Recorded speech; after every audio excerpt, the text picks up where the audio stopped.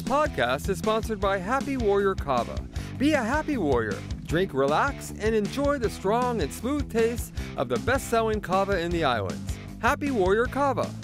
Aloha and welcome to another edition of HNN Overtime, the Hawaii News Now sports podcast. I am joined in the digital center by Davis Pitner. I'm Kyle Chinen, but we are missing our girl in the middle. Whoa. Hey, there's something missing. There's someone missing. We have our very own Sienna Pillaton is enjoying a much well-deserved vacation. So we miss you, C, but we hope you're having fun back home and enjoying yourself. We are holding down the fort for you this week. Do not worry. But it's just the boys, so who knows what's going to happen. It's just the boys. It's been a while since we've just had a boys episode. It's been a minute since just the boys, but it's another loaded episode.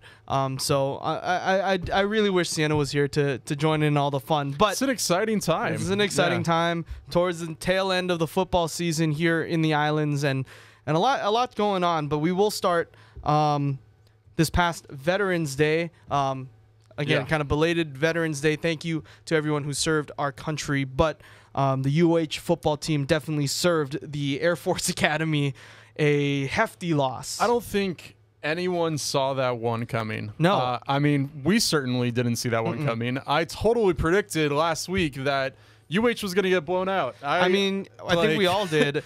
I think we all did, seriously. I mean, when you look at a team that notoriously had issues stopping the run throughout the season, going up against the number one rush offense in the country, it definitely raised a little bit of eyebrows when UH handed Air Force their first Mountain West Conference loss of the season, dropping them to 5-1 in the conference. It actually helped shake up the top of the conference, because now I think Air Force, Fresno State, and the UNLV are all tied right now at the top. So that's going to be interesting. So UH playing a little bit of spoiler to the Air Force Academy. But, man, what a game.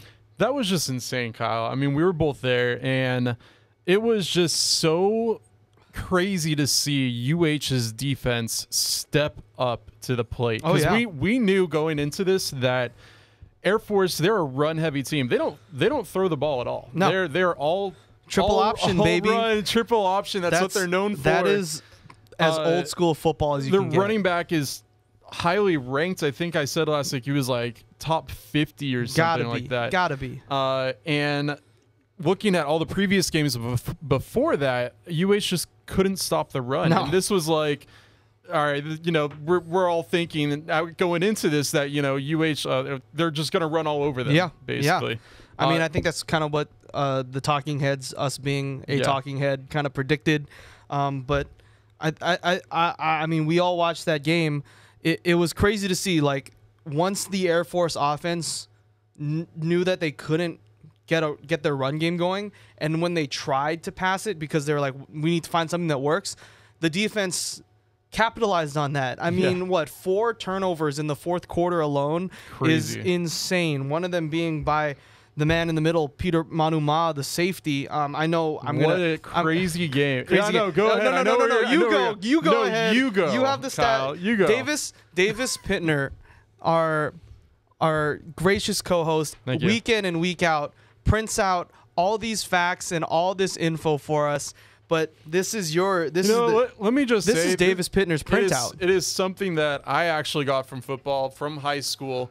Every single week, our coaches would give us printouts, and we had to memorize all the players on their team. So we had to like the defense, the guys' names, numbers, even sometimes like, how tall they are, or get really into detail. If you didn't get it all right, you weren't playing the game, no matter how good you are. So it's something I picked up. Yeah. I had a similar thing in college. We'd have to memorize the 2 deep on the defense. I think it was only the front 7, like the D-line and the linebackers. So it wasn't the full defense. And then we'd also have like whatever plays that were scripted that week. We'd have to like write them all out, like on the the little printout that has the center and the defense, and then you have to draw the lines and what you're supposed to do. We had to do that every week, either if it was a home or a road game. On the road game, we'd have to give our coach the papers on the bus, and that would kind of determine like if you knew it or not. So I feel you on that. Yeah. It's definitely important. But we will get.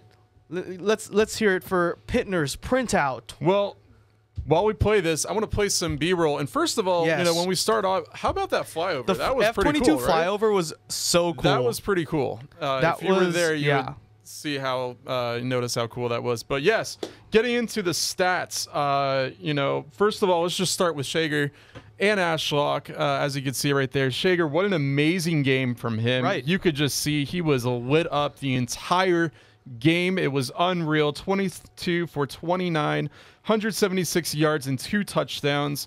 But what also really made it unique for Shager was his rushing. He led rushing for UH, 8 carries, 57 yards and 1 touchdown. Mm-hmm. He was on fire. It was incredible to see this performance by him. And it's also super refreshing, Davis, that if you look at the numbers, they're not gaudy numbers. Like, I mean, they're not his usual 300. Certain games, right? Yeah. He needs to kind of be able to throw the ball that much and like have 59 attempts, but he was so efficient last weekend. I mean, 22 of 29. He only needed to throw the ball 29 times, and they still put up the numbers that they did. And he kept the ball out of the defense's hands. Yeah. That's just a sign key. of an efficient quarterback. And I mean, you want to talk about swag.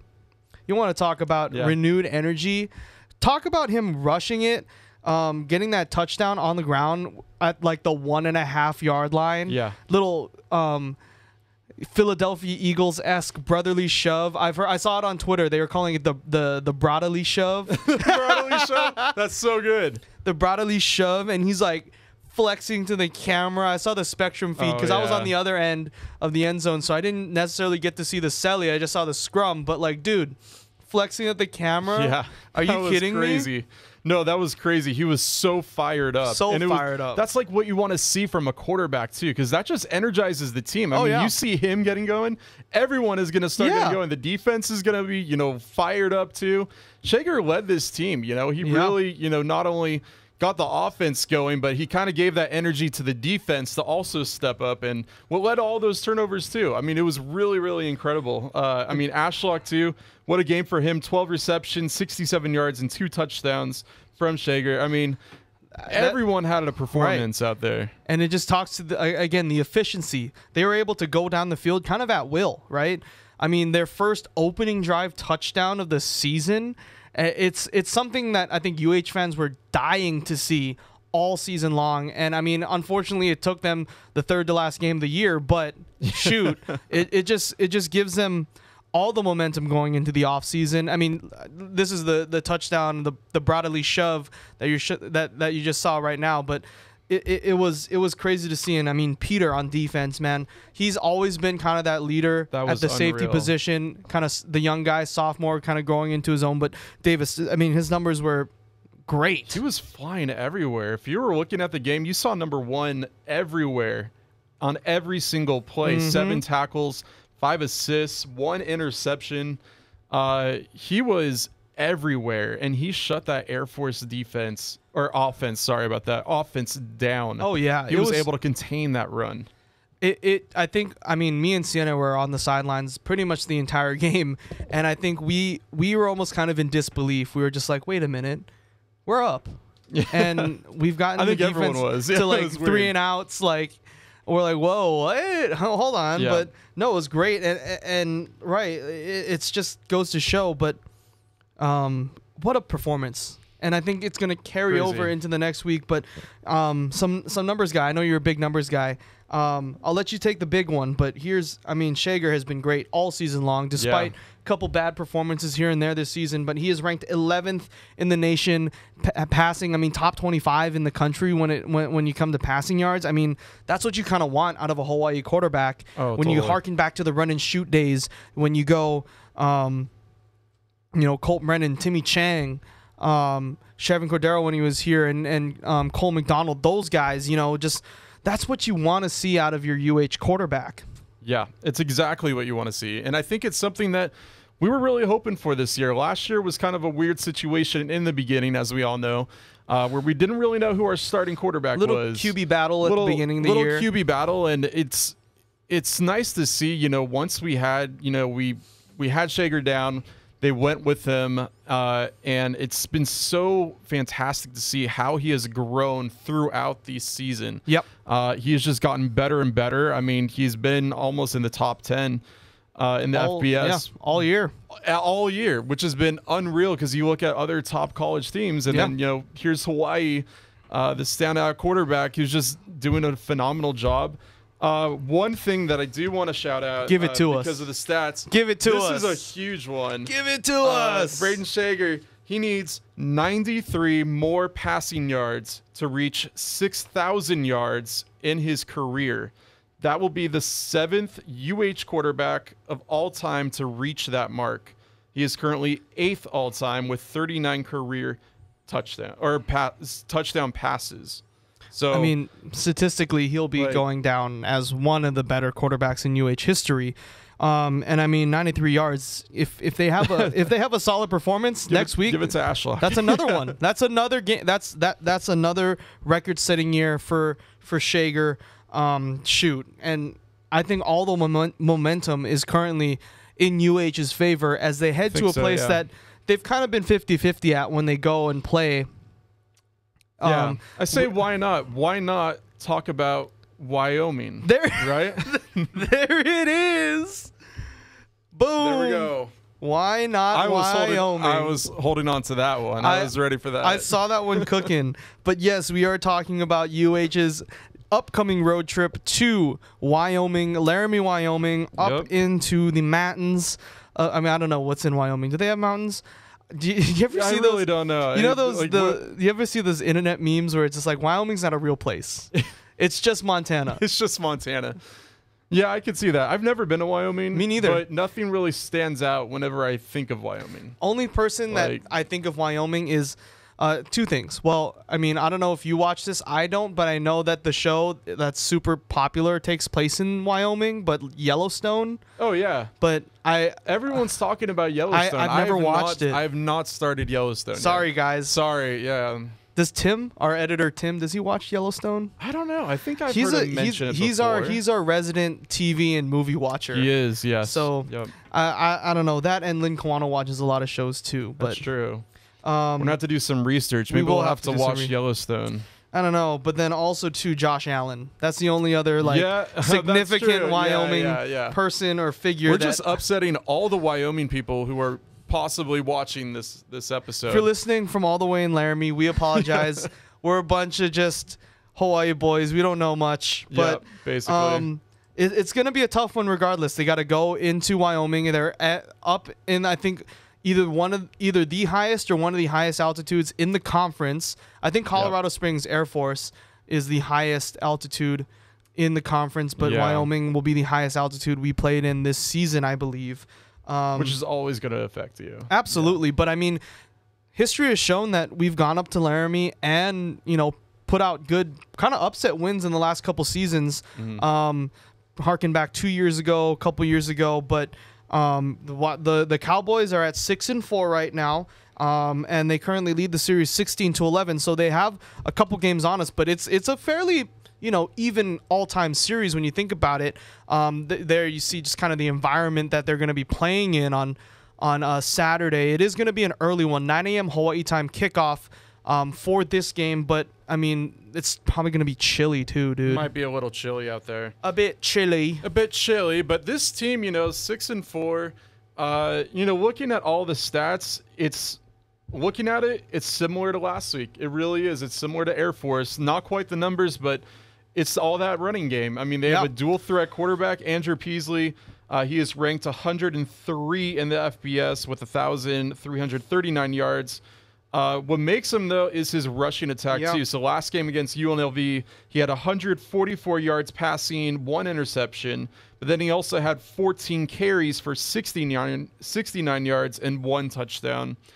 Their running back, Harrison Wiley, is ranked 58 in the nation in the FBS with 715 rushing yards. Listing off all the stats for you right there. There it is. But once again, Kyle, another rushing team. I think if the momentum can hold of what they've been building these last 2 games, I mean, they had a good performance at Nevada. They upset the Air Force Academy this past weekend. If they can keep playing the way that they've been playing, man, oh man, I think this season is going to end on a very positive note. And this is another trophy game.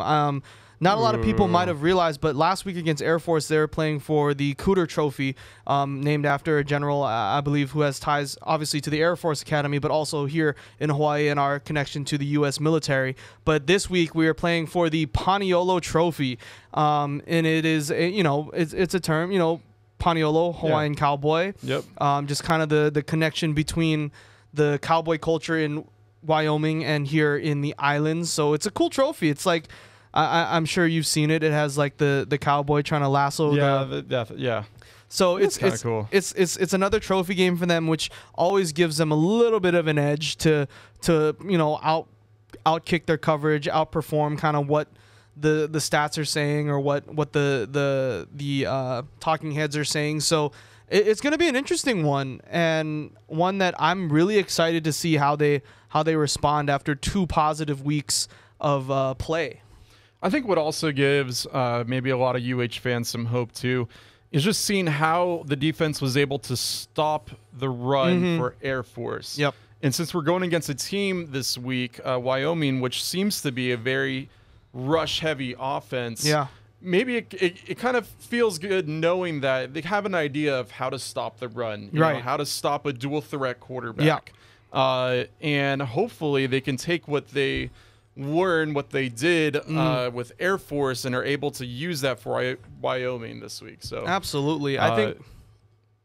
Oh no, sorry. I just go for it. No. I mean, geez, I just kind of had a brain fart. I don't know what my thought was gonna be. Sorry, Davis. No, you're good. So I mean, it's like, I don't know. We're just gonna have to wait and see, because I mean, you never really know with UH, especially this team. Like, you kind of never know which team is going to show up. We can say that they're going to win one week, and then maybe they end up losing. I mean, last week we totally thought they were going to lose. Yeah. Here we are with a major upset. I can't predict anymore. Me neither.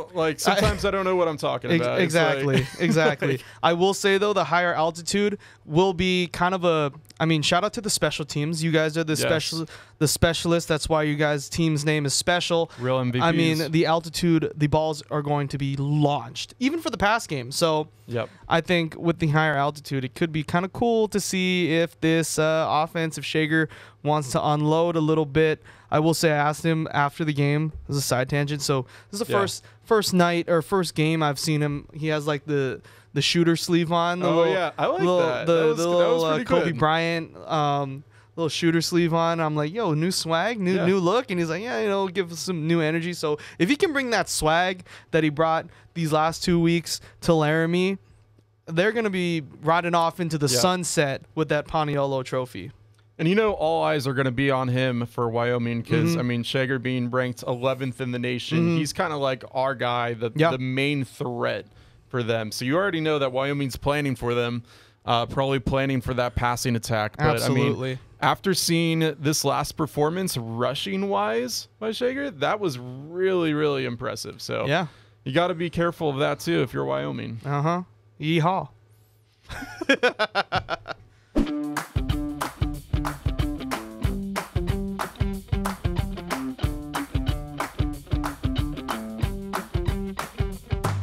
All right, staying on the gridiron, we're going to be back here in the islands. It is the playoffs, the HHSAA State Football Championship. We got 3 divisions. We got 3 co-head trophies on the line. Man, it is my favorite time of the year. It's all about, for those of us who have played football, this is what it comes down to. This is what you work on. It's definitely something the entire year. Yeah, you just dream of it. Yeah, you really do. Nothing like Friday Night Lights. Definitely not. And I mean, when a team, I mean, we've been hyping up UH football, but just in the grand scheme of things, when the college team or the pro team in your city isn't necessarily the hottest ticket, high school football kind of go to high school. I mean, we got some competitive matchups. We have the D2, the D1, and the Open semifinals. We have some graphics made up for you. Want to show that real quick. This is the D2 semifinal bracket, there you see number 1 reigning champion Waimea taking on the 4th seed Roosevelt Rough Riders, the OIA champions.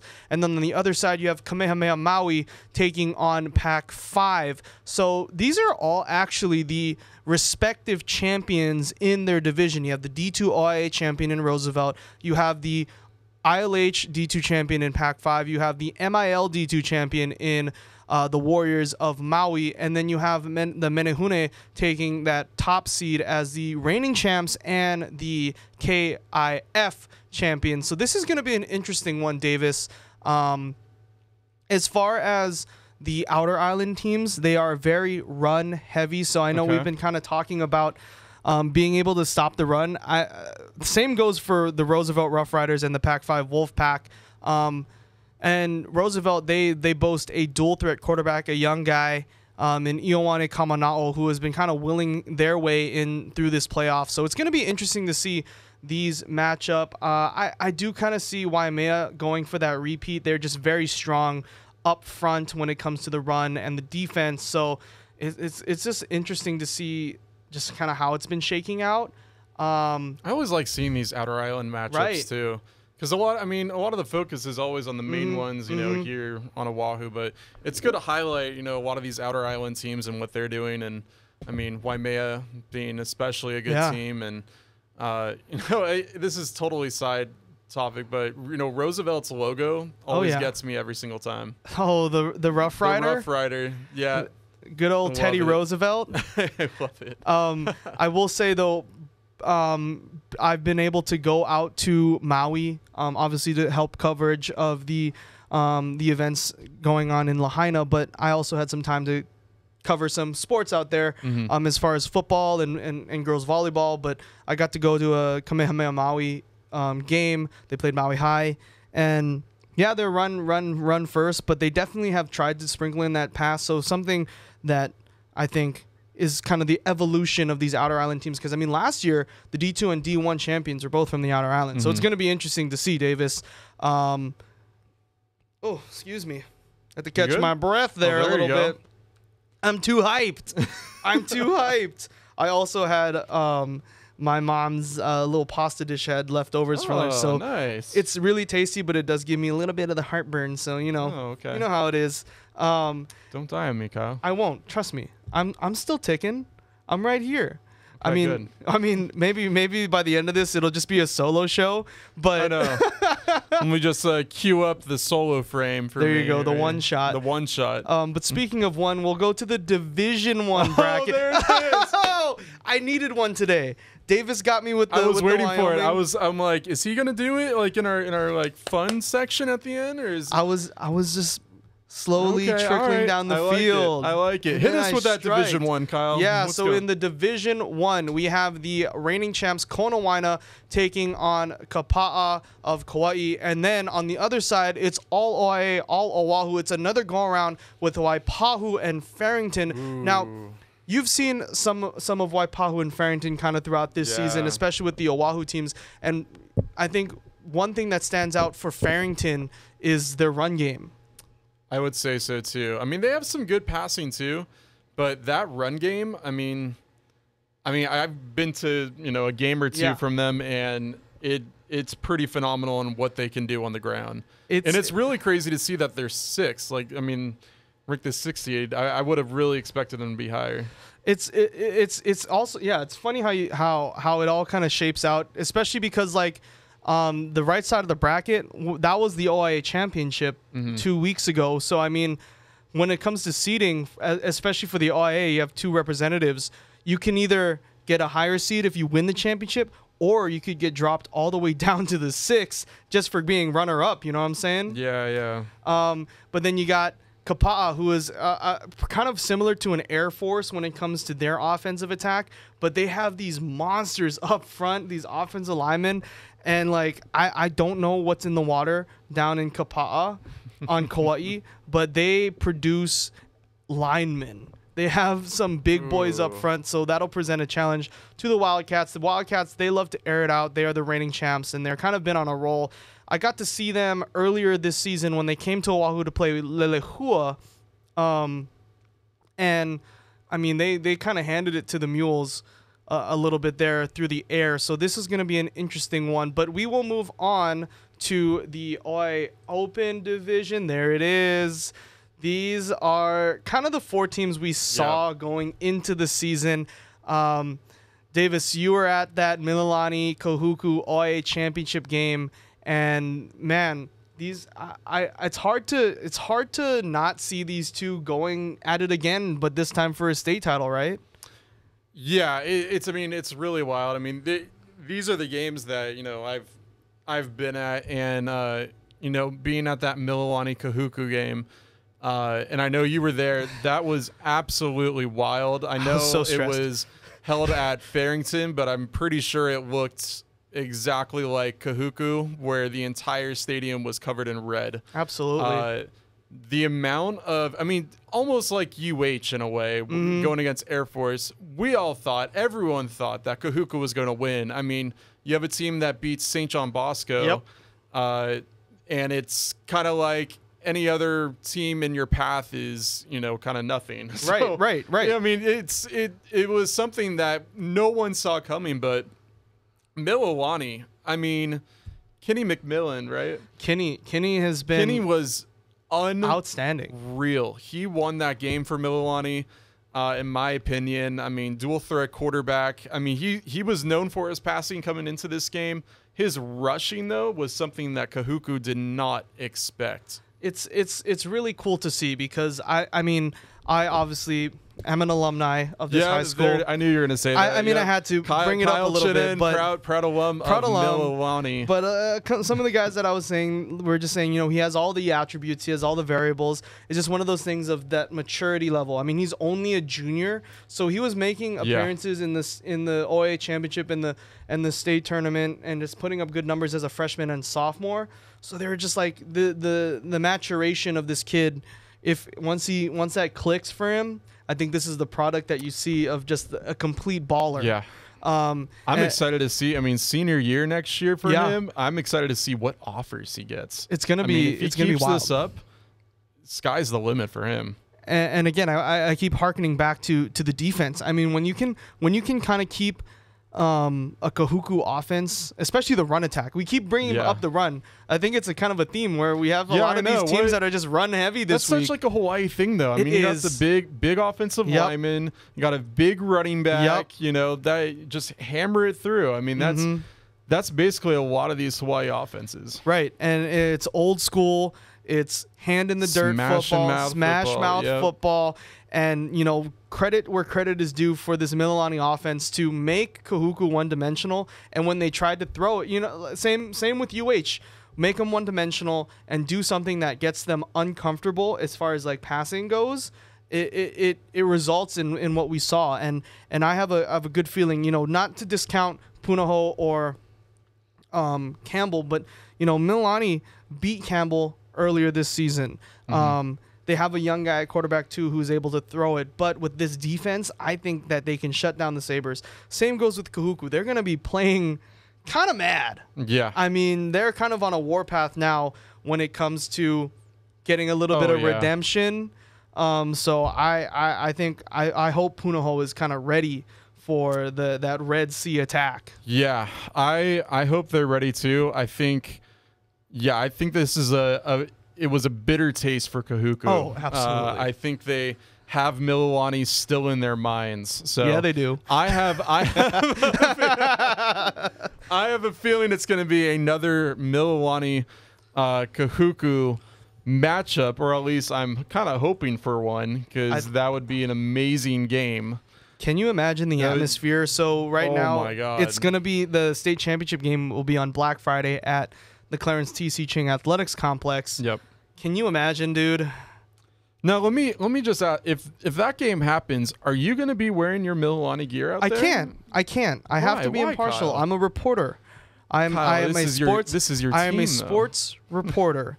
I cannot take favorites. I can only comment on the sport, and I can only wish the best for both teams, obviously, because that makes for the greatest of matchups. But truth be told, actually, I don't really have like polo shirts that have Mililani on them. Okay, all right. And then the dress code here got to be in the collared shirt, got to look like fancy, presentable. All right, Kyle. But I will say, I don't know if this has been said on the podcast, but I mean, the last time Mililani won a state championship was I believe 20. They had one when they kind of started realigning into the open D1 and D2, but the last kind of major championship, at least that I was a part of, was the 2014 team. And little side note, this has nothing to do with the game, but there was a connection between me and another HNN employee at the time. Okay. I want you to take a guess as to who would have been on the Mililani sideline with me, unbeknownst to me at the time. Are you talking about a person on your team? No. A person that just happened to be on the sideline cheering us on. Cheering you guys on? Yes. I don't know, Kyle. So through a series of random just encounters and just happens to be Dylan Ancheta, the host of This Is Now. I was going to actually say. The Trojan mascot on the sideline in 2014 as we won. Dylan is part of this championship too when we got our state championship. You want to know why I was about to say that? Was when we were doing our Aloha Stadium farewell special, we had that video of Dylan cheerleading. That's right. That is why I was about to say, I wasn't quite sure at first. I was about to say that because I remember that video. Shout out to Dylan. That was crazy. It's so funny how we brought it up too, because he asked me when I first started, he was like, when did you graduate, Mililani? And I'm like, 2016, 2015, 15, 16. For sure. And he goes, oh, did you play football all 4 years? I'm like, yeah. He's like, oh, I was definitely on the sideline when you won a state title. And I'm like, wait a minute, what? And so he showed me the pictures, and I swear that costume has been around since 1973 when the school opened. It's literally like the armor and the helmet, and like the skirt or whatever that the Trojan like warriors wore, and like the shin guards, and he had like the flag. It blew my mind. My gosh. Hopefully, hey, if Mililani wins, we'll both be in in studio.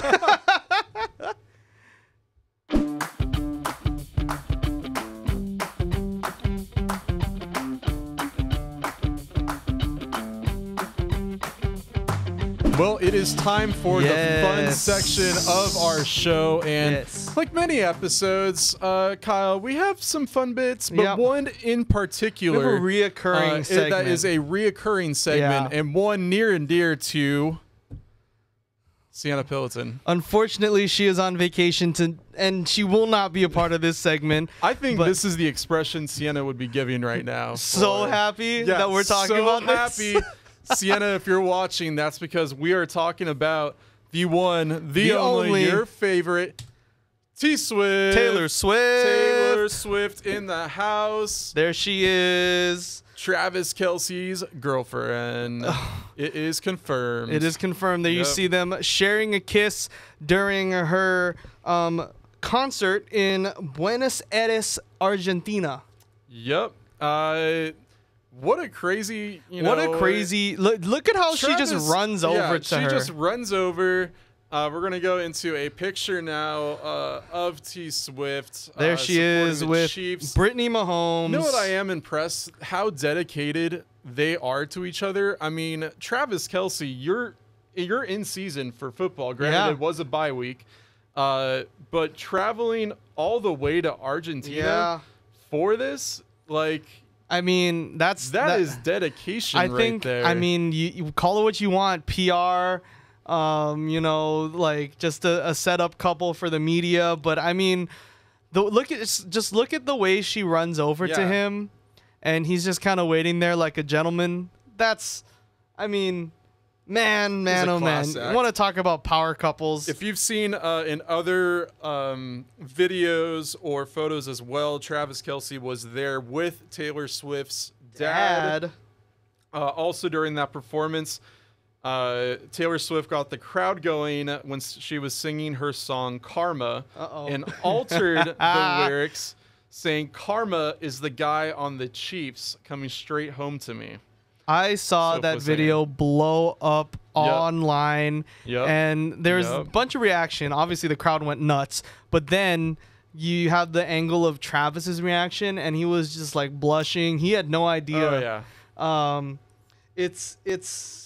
I mean, hey, Sienna's literally not here to defend this, but this is Sienna hates us right now. Sienna is punching the air right now, but we love her and we know she's having a great vacation. Probably not after she listens and watches this, but we had to throw this in there, you know. Yeah, and I was listening to the Kelsey Brothers podcast today, New Heights. Yeah.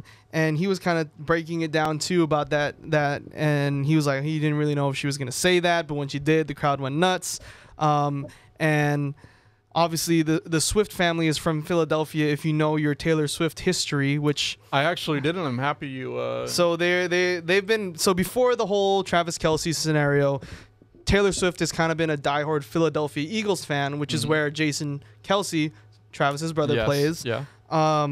And the video with Travis and Mr. Swift, Taylor's dad, he's wearing a Chiefs lanyard. So they were kind of like, "Whoa, what happened to the fandom?" And Travis is like, "We're converting them to the good guys." Wow. But what I did hear on the podcast as well, so Taylor Swift's dad was actually a football player and played collegiately. He was a linebacker / offensive lineman.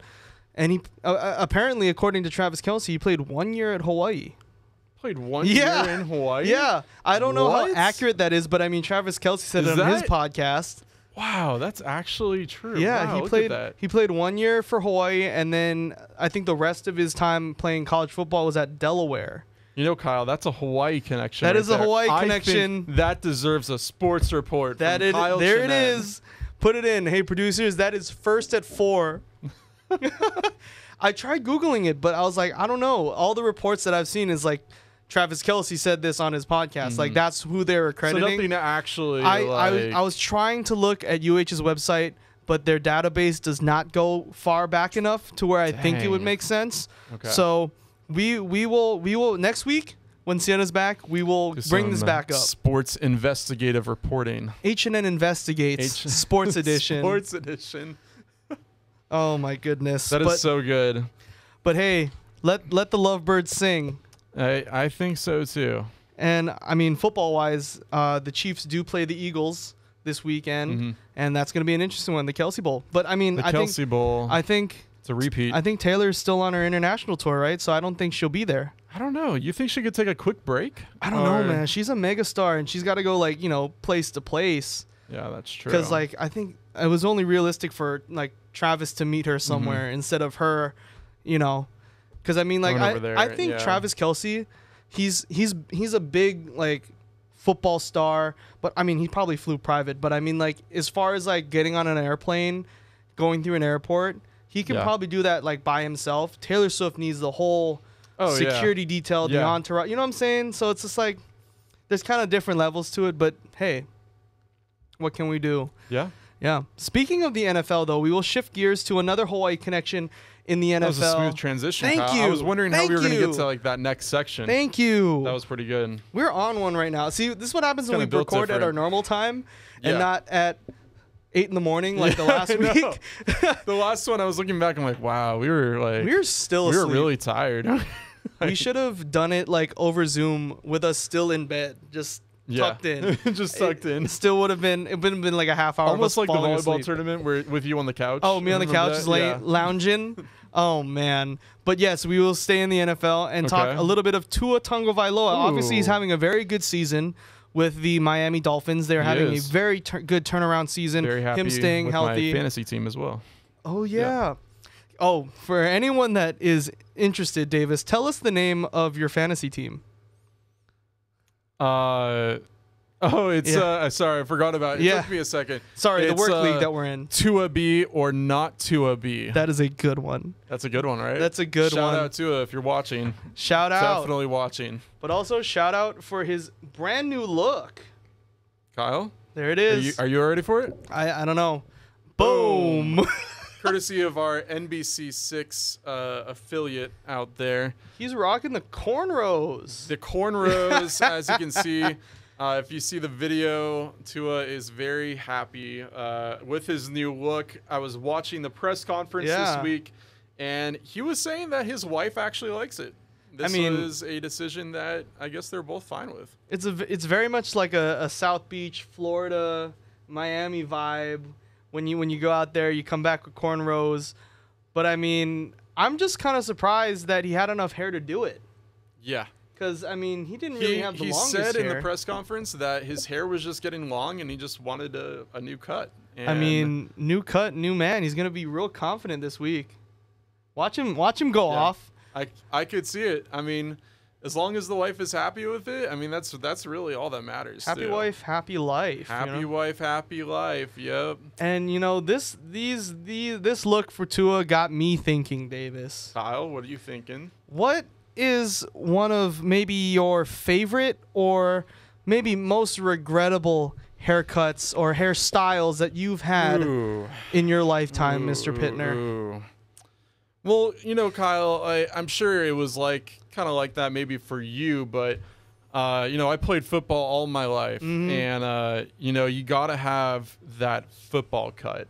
That's true. So my hair was always kind of short. But I always like to style it, and I still have a little bit, but I like having a miniature kind of like a miniature faux hawk, in like a little faux hawk action, like a miniature one, like just at the front. I like to mess it up. If I remember right, one year for football though, I went to a shop. I'm not going to disclose the name, but okay. I went to a shop, and I think the stylist cut my hair a little bit too short. Oh no, and a little so buzz cut. It was more than it started turning more into like a mohawk in a way, like, where the sides were really kind of short, shorter than normal. Yeah. And then she left like the middle part like a little bit too long. It did not look good. I think it was one of those scenarios, if I remember right, I had like a hat on, like, kind of like the hat of shame. Yep. You're like, you don't want to see people, you don't want people to see, your hoodie up a lot. A little hoodie. Yep. I would say that. But other than that, it's always been short. But that one time, nice and clean. You got to really trust the stylist. Yeah. I mean, I won't disclose anyone here on island, but I've had the same hairstylist or barber since I was in middle school. Wow. I've had the same lady. One? Yeah, she's awesome. She keeps it nice and tight. Hair's not bad. Thank you. Chinen looking great, everyone. Thank you, Davis. You caught me on a good week when the Okinawan side of me doesn't decide to just make my hair all long and frizzy. But I mean, for myself, I will say, and when this episode comes out, I'll put up pictures. I will do that for my examples. Okay. Yes. If you can find the mohawk, though. I'll try and look for it, but I'm not entirely. All right. I'm not entirely sure. I mean, the way you described it, it didn't sound like you're taking a lot of pictures. Not too many pictures, and seriously, my hair was like always short. Yeah. Like it literally was like the same thing all throughout high school and like college and all that. Yeah. A nice little clean cut. You're very professional, Davis. What am I talking about? Our coaches were very strict on how we looked. Really? Yeah. You guys played for the Yankees? Yeah, it almost felt like it. We all had to kind of be matching a little bit. Yeah, everyone, you couldn't really have that, not long of hair. But I mean, you got to be clean cut, especially in college. You got to be clean cut, not really, big beards or whatnot. Dang, I did not know that about your school. Yeah, it was very. I mean, I liked it. I mean, it made us look more professional. Right. But I mean, I still could grow like a solid beard like in the off season in college. And then when I got here, I thought I can like continue to grow it out. But then my wife Melanie, she was like, no, No. She said no. Yeah. She shot it down. She shut it down. I think it was for the better. I think it was for the better. I kind of want to see Davis with a beard, just kind of full grown. Yeah. Little. I miss your beard. You had a nice beard. It's a sensitive subject.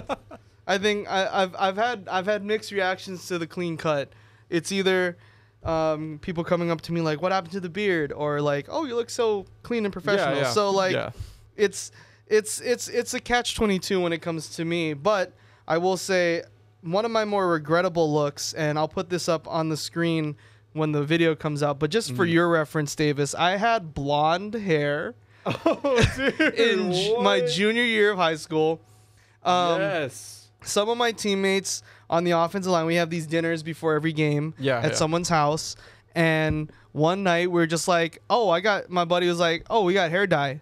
Let's dye our hair for homecoming." Oh my God. And I was like, and it was really cool. The auntie, my auntie who was hosting, she was like, "I'll do it, but you have to call your parents first. You have to call your mom and make sure it's okay." Yeah. And I called my mom like, "Hey, we're thinking of all dyeing our hair. Can I do it?" And she's like, "I don't care. Just make sure it's fine." And that was kind of the result. What was the reaction after? A lot of my like friends at school were like, "What did you do? What happened?" And I have thick black Okinawan hair. So like certain hair dye doesn't necessarily translate well. So like it looked almost like orange and like a dark gold. Like it didn't look blonde. It didn't look bleached. It was kind of this. It kind of looks a little orange. Right. Like a little bronze, almost like a bronze, bronziness. But then, I had to live with it until it grew out. Yeah. So I think towards the end of my junior year, I had like gold tips just from letting it grow out. But that was one of my more regrettable ones. But then the one that I do miss the most, it's funny because you brought up your college time, how you guys kind of had to keep it clean cut. And kind of, to the books and nice and neat. I went wild. So when I went to college, like I was saying, I trusted only one person to cut my hair. When I wasn't out there, I was like, I'm just going to let it grow. Okay. Boy, it got to my shoulder blades. So I had the long hair look. It looked really cool coming out of the helmet, let me tell you. And I said I'll put it up on the screen for you guys to enjoy, but for Davis's reference, it was a look, man.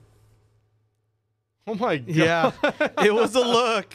It was long hair, don't care, and the vibes were immaculate. But obviously, long hair, don't care. But when that is solid, I like that look. I do miss my long hair a little bit. I miss being able to put it up. I will say I give all the girls in this office and just girls in general credit for long hair. Yeah. It's so much work. So much to take care of. It's so much maintenance. You have to fully dry your hair, after you get out of the shower. Otherwise, it just gets all over the back of your shirt or like on your pillow if you lay down. And especially in Iowa when it's cold, you walk outside with wet hair, it gets frozen. It was so much hassle that I just decided to cut it off. Let me ask you that really fast. The day you cut it off, how did it feel? My head felt so light. And like the slightest breeze, it was like I was cold. I was so cold. And like it was just getting to the point. Not used to not having the mop, something to block. Yeah. It got to the point where it was just getting really unruly, and I didn't really want to keep it anymore. And I was starting to do more stuff with my college news outlet. It's a good look, Kyle. I do miss the long hair. I miss the long hair. Those good old days. What do you think, C? That was a good talk. Oh, man. We do miss our third host. We really do, but I hope she's enjoying her much-needed getaway. And with that, it's time for us to get away. The boys. This is what happens when the boys are in the room. We get a little lightheaded. The air gets a little lightheaded. We start giggling a lot more. But again, thank you so much for watching or listening this to this installment of HNN Overtime. To listen to any of our previous episodes or this one, you can head to Spotify, Apple Podcasts, wherever you get the rest of our HNN podcast, and be sure to check out the video version just to see our haircuts on our YouTube channel. For Davis Pitner, I'm Kyle Chinen. Thanks so much. Aloha.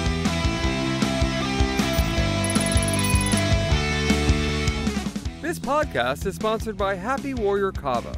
Be a happy warrior. Drink, relax, and enjoy the strong and smooth taste of the best-selling kava in the islands. Happy Warrior Kava.